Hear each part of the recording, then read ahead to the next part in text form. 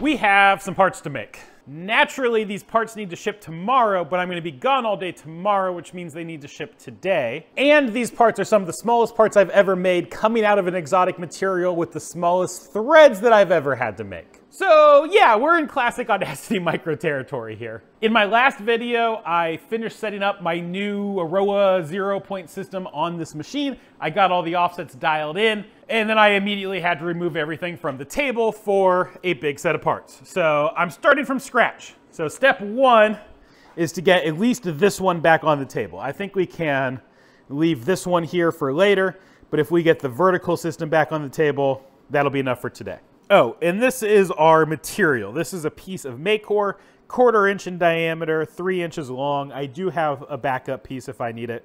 We need to make 10 parts. The 10 parts, if everything goes right, should be about, that much of the material. And no, it is not chalk. And this here is the teeny tiny little tap that we have to use to tap a hole in each of these parts. It's small. All right, that wasn't too bad. I have it more or less set up here. I didn't use my indicator to really dial anything in. It doesn't matter for this first part because we're just going to be going off of the center of this thing and the material is round. So it could be rotated a little bit and it'll be fine. We'll just probe for the center of that pallet. This one I just have in place. I haven't plumbed it up at all, but I wanted to kind of sort out where everything was going to go. And then this is the J-Spec anchor point. This is actually an early prototype version. It's a pretty cool little pallet system. We'll probably talk about it more later, but it uses BT30 pole studs and apparently some grease. This was a beta test unit. The new ones look really, really nice, but we'll talk about that more later. I need to get my material in here. I need to probe things. That's pretty much where I'm at. I want to use as minimal possible force. My torque wrench doesn't even go low enough, so I'm just going to gently hand tighten that. And don't over tighten it because I don't want to lose this stick of material. Now that I've done that, I'm actually going to remove it from here so I don't accidentally bonk it while setting some tools. I will be cutting these parts with tool number 120 out of the Subtract standard library. It is a 1/8 inch flat 3-flute, standard length non-ferrous. You don't need anything special to cut Macor. It's not a particularly hard ceramic. It's not as abrasive as others may be. You don't need diamond tools or anything. Regular tools will work just fine. Coated is better than uncoated, but I'm not removing much material and I just want something super sharp. So I'm going with this uncoated 3-flute. This one I do need to measure, so move and set length. And since I've used this tool in the past, it already knows 1/8 inch flat 3-flute, standard length non-ferrous. And it'll do our measurement here. There we go.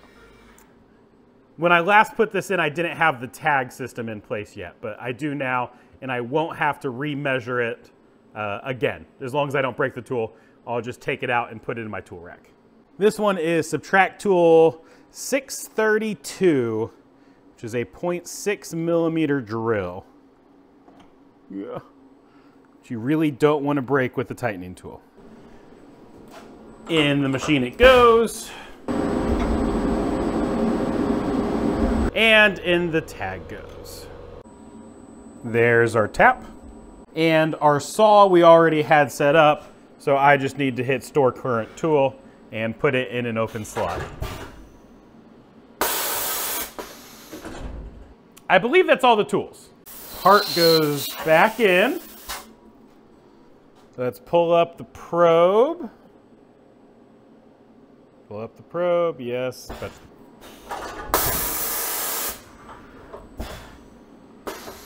I'm not gonna bother setting up my permanent offsets for the 0-point again. I'm just gonna go G54 and probe for top center.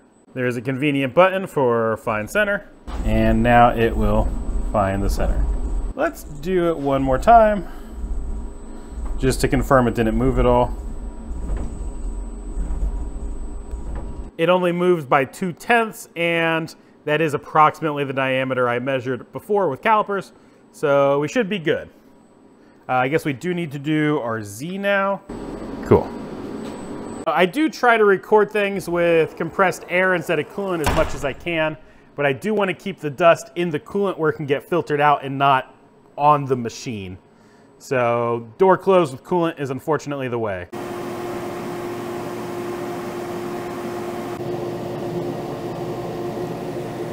And right there is an empty stick. Our part is no longer with us. It's somewhere, but it's no longer with us. Raise your hand if you're surprised. Yeah, I didn't think so. I kind of suspected this was gonna happen. In fact, it was all but guaranteed, but a guy can hope. There should have been a little bit of meat left for a tab.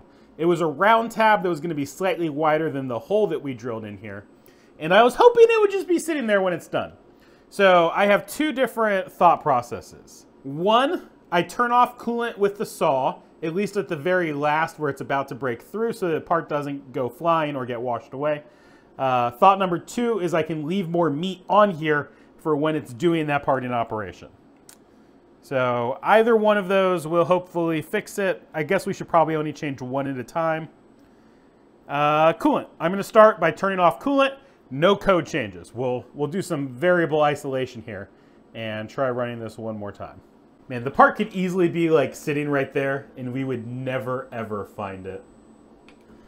I did design this program to start off with a probing operation, so I don't need to change my work coordinate system at all. Well, before running it. This probing operation will find the material and then just pick up where it left off and run another one. And that stick is sticking out far enough that I can run, I don't know, at least 5 or 6 of these before having to stick it out anymore. So we'll do coolant up until the saw. Then we'll turn it off for the saw.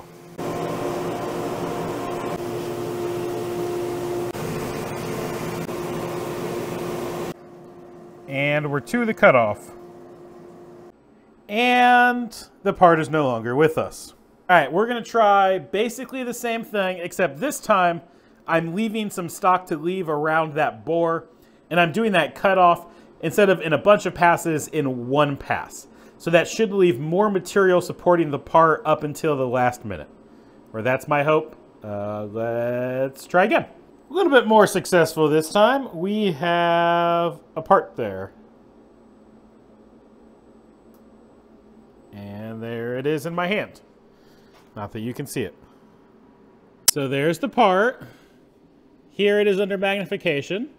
Ignore the little fiber there. But it doesn't look awful from this angle. However, if we rotate it a little bit, can I get it sitting on its edge? There we go. You can see a pretty bad burr. So that's the flip side of that stock to leave around the hole. That little tab was too big this time because that'll be really hard to remove. But we're making progress. Well, I dropped it and look where it landed. It's on the fillet on this bench. That part was almost gone forever. Come back, buddy. Okay. Our measurements here aren't looking bad though. Our nominal is 0.552. So we're 1/10 undersized, which is in spec.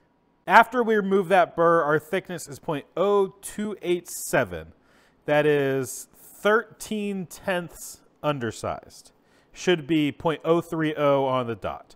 This is actually out of spec by 3/10. I said I removed that burr, and it actually wasn't that difficult. It was just kind of a matter of rolling it between my fingers, and it came off. So I can't get it back up on its side here. Oh, this part's so small. Come on, go to your side. Go to your side. There we go. Nope, I thought I had it. There we are. See, so it's nice and flat. So I kind of rolled it between my fingers, then hit it on a Sarah stone, and that seems to have done it. So it may have been less of a burr than I thought it was. So other than the thickness, I think we actually somehow ended up with a good part out of that. I'm gonna adjust the offset, the tool length offset on this slitting saw, the one that does the parting. That's what determines the thickness of the thing. And see if we can get that dialed into nominal. And I'm gonna cut back the size of that, the tab, I guess you would call it, just a little bit more to make that even easier to remove. Maybe we can find some happy medium where the burr stays on the stock and doesn't stay on the part. While also the part stays on the stock, if that makes sense. That's what we're going for. Happy medium. So I'm gonna run some tests and see how close we can get it. At this point, my microphone died or something and we lost audio, so I'm gonna go to voiceover for the next couple clips. You can say what you want about the accuracy at Tormachs. I know they don't have the best reputation for being a particularly precise machine, but the new 1500, I think, fixes a lot of the issues that they used to have. And by just tweaking that tool length, I was able to get a part that measures pretty much dead nominal. Let me prove that it wasn't a trick with my micrometer. Oh, okay, it moved by 50 millionths. I guess we can accept that. So 50 millionths undersized. I think that'll still do. Well, thank you everybody for watching. These parts ended up being really not that bad to make. This is a great example of a bread and butter Audacity micro part where most shops would never even try making these. They would look at the design and go, those are impossible or those are too difficult. But the materials are relatively cheap, and because I've done stuff like this before, I kind of know how to tackle them, and I'm able to make a really good rate with stuff just like this. So that's the power of being able to niche down into something that you're good at and nobody else wants to do. Now, on that note, if you go too niche, you do end up missing out on some work that's just kind of outside of your area of expertise. It's always going to be a trade-off with going niche. That's why I started Subtract Manufacturing. Subtract Manufacturing is a collective of small machine shops that are each able to work in their niche because we're part of a bigger network. So if I get a large part, I can pass it off to Subtract, and somebody who has the skill and the experience and the equipment to handle that large part can take the large part while I can focus on the small stuff.